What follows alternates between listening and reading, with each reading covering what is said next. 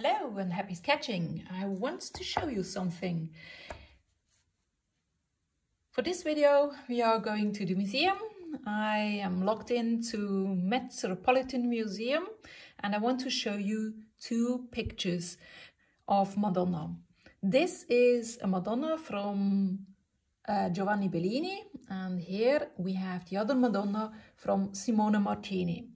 If we have a closer look to the dates, we are in 1326 here, and we are in 1480s here.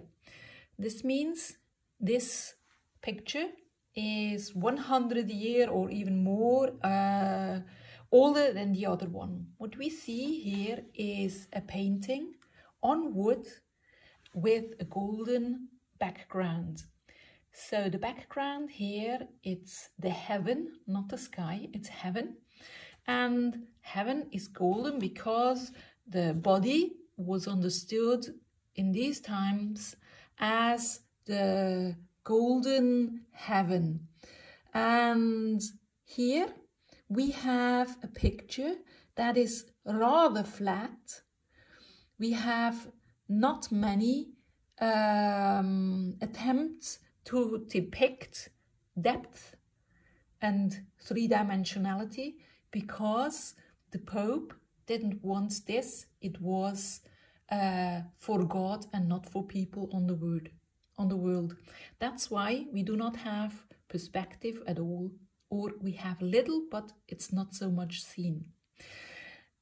And later on, we are in the times where perspective is invented or rediscovered actually. We have this picture of the Madonna. We have a lot of perspective here in the background.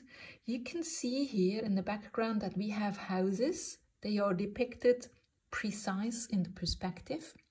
We have not even the perspective of lines that we will deal with later, but we have here as well the perspective of the light, meaning that the light, that the things when they are far away are going to be more blue or bluish.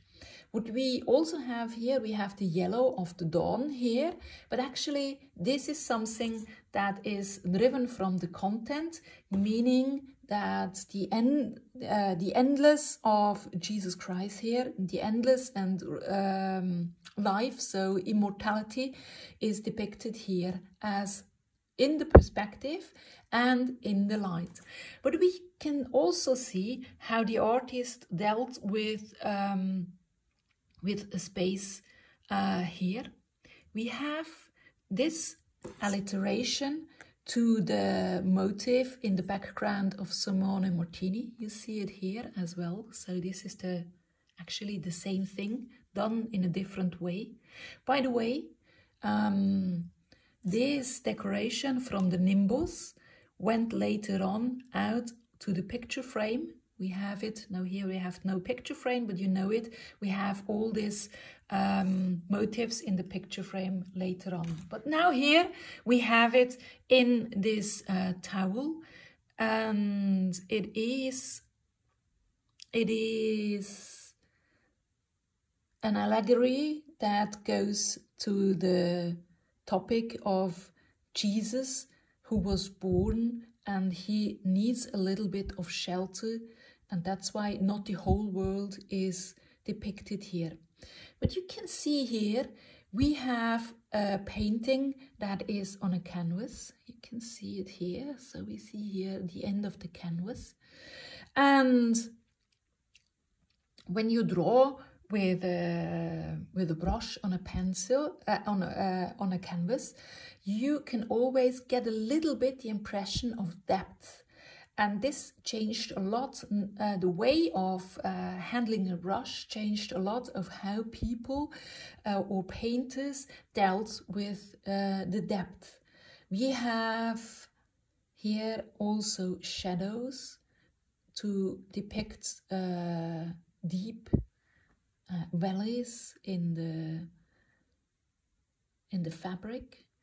And we have everywhere the overlapping stuff of hand and baby and fabric and landscape.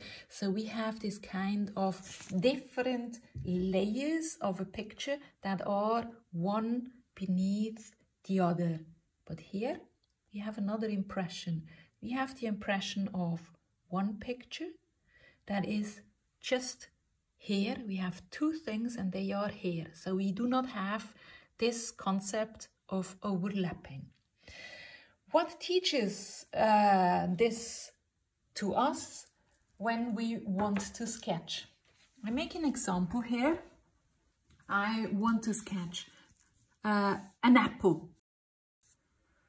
So I want to depict you what I mean by drawing some simple stuff, just apples.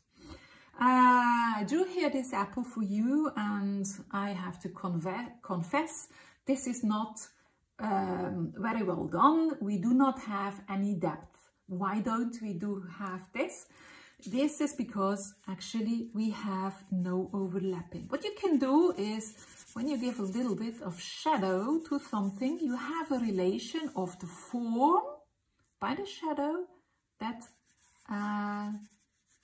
indicates the background, like the table or whatever, the surface that the apple is laying on. This is the first thing that helps you to create space. And what are the other things? When I draw an apple as well, so another one here. So this is the rest of the flower.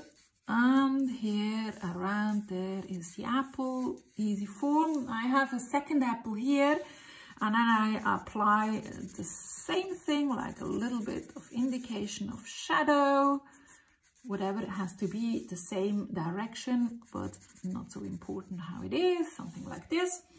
Well, this helps, maybe some lines that go to the form. It helps to understand the form. Yeah, well, that's not very helpful, but it helps. What is the problem? What could I do? Do you remember the hand of Maria overlapped with the body of Jesus Christ? So I can do the same concept here. I can say, well, I have here another apple.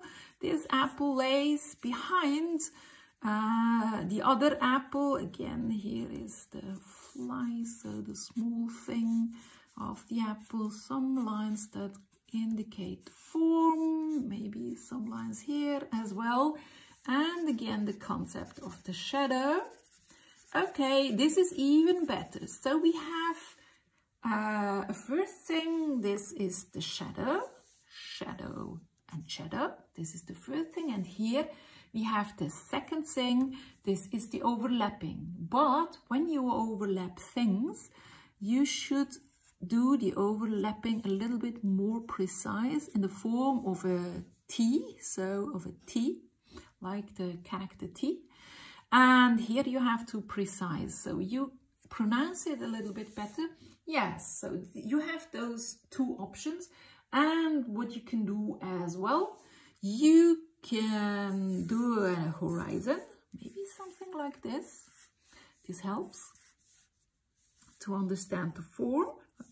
To locate. So now it's an apple on a table with a shadow, and one apple is closer to the next apple.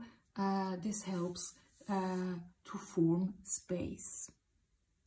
Yeah, that's it. So actually you have three things. You have the shadow, you have the overlapping with precise line of in T shape, and you have third, the possibility to do it with a horizon or the edge of a table or whatever. So, happy sketching, do the same, try out how you can solve the problem.